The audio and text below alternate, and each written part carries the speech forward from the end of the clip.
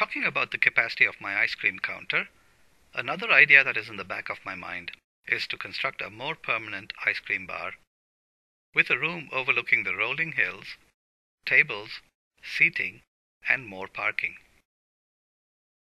A nearby summer attraction has announced that they will be expanding in the next couple of years. Such an expansion will certainly increase the number of visitors to the area. I am wondering whether I should capitalize on this opportunity and build my permanent ice cream bar before somebody else does that. I have heard rumors that the Johnsons down the road have been talking about getting into ice cream too.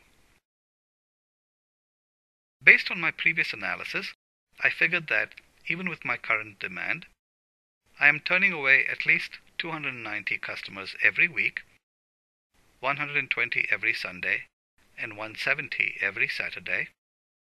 In a 16-week season, I am turning away 4,640 customers. A simple expansion of my ice cream counter can capture those customers. But I am expecting the number of customers to increase tremendously over the next few years. By adding a permanent ice cream bar, I can capture that increasing demand. However, compared to the $20,000 for the counter expansion, a permanent ice cream bar will cost about $50,000. I conduct some market analysis and come up with a forecast of the number of customers expected over the next 5 years. After comparing this number against the number of customers I can currently serve, I estimate the number of incremental customers that I can add. Here is the forecast of the incremental demand. I notice from these numbers that the demand isn't really expected to pick up until year 3. So I'm wondering whether to first go with a small $20,000 expansion to my ice cream counter by the end of year 0, and then follow it up with a permanent ice cream bar by the end of year 2. I call this my wait and see option. One downside of this option is that the $20,000 counter will be wasted after the permanent one comes up. On the other hand, maybe I should build the permanent facility right away. I call this my expansionist option. With this option, I can certainly preempt any potential move by the Johnsons. Also, I won't need to spend $20,000 unnecessarily on a temporary counter expansion. But a permanent facility entails higher operating costs totaling $3,000 a year from year 1 itself, compared to practically nothing for the temporary counter. Let me conduct a cash flow analysis of my two options. I put down the forecast incremental demand over my 5-year time horizon. With the wait and see option, I start out with a cash outflow of $20,000 in year 0. After that, I follow up with $50,000 for a permanent construction at the end of year 2. For the remaining years after the permanent construction, my operating costs are $3,000 each year. Of the incremental demand I have forecast, in year 1, I will be able to serve all the 4,640 customers. In year 2, even though the demand is higher, I will be limited to the ice cream counter capacity of 4,640 customers. From year 3 onwards, I can meet all the incremental demand. Next, I calculate the incremental profit contribution for each year, given that each ice cream sold makes a contribution of $1.50. These numbers are my cash inflow values. Subtracting my incremental costs, or cash outflows, I can calculate the net incremental cash flow for each year.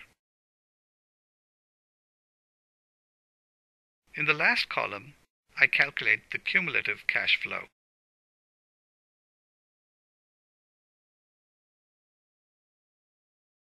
Based on my calculations, I can see that over the 5-year planning horizon, the net cash flow expected from the wait and see option is $14,420. Given the positive number, I can conclude that the wait and see option is better than the option I have ignored, namely the do nothing option. Anytime I have cash flows happening over a time period, I need to factor in the time value of money. Assuming a discount rate of 8%, my net present value, NPV, works out to $1,040.77. This is a much smaller number than the net cash flow, but the wait-and-see option is still better than the do-nothing option. Next, let me look at the expansionist option. Once again, I put down the forecast incremental demand over my 5-year time horizon. I start out with a cash outflow of $50,000 in year 0 for the permanent ice cream bar.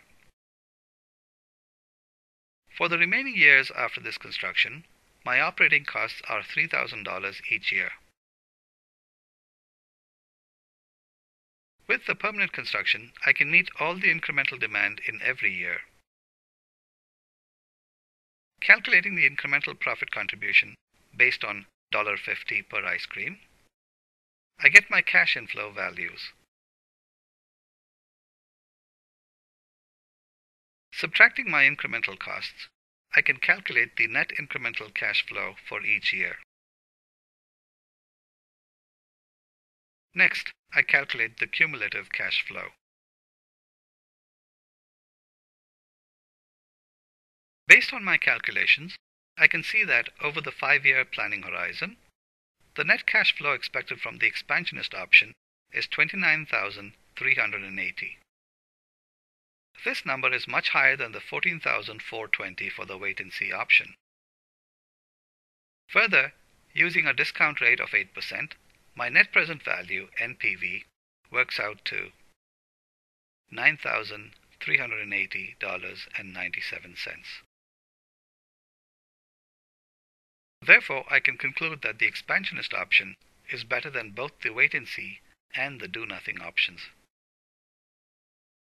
In addition to the number crunching, which is pointing me towards the expansionist option, are there any other factors that I must consider in my decision? The expansionist option has the advantage of aggressively preempting the Johnsons' attempt to set up a competing shop and take a slice of the demand. If, while I wait and see, the Johnsons open their shop, the increased demand I have forecast may never materialize, putting an end to my expansion plans.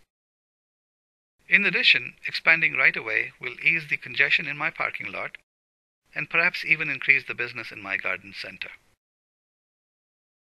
On the other hand, the wait-and-see option also has its advantages. For one thing, I don't have to come up with a large chunk of financing right away.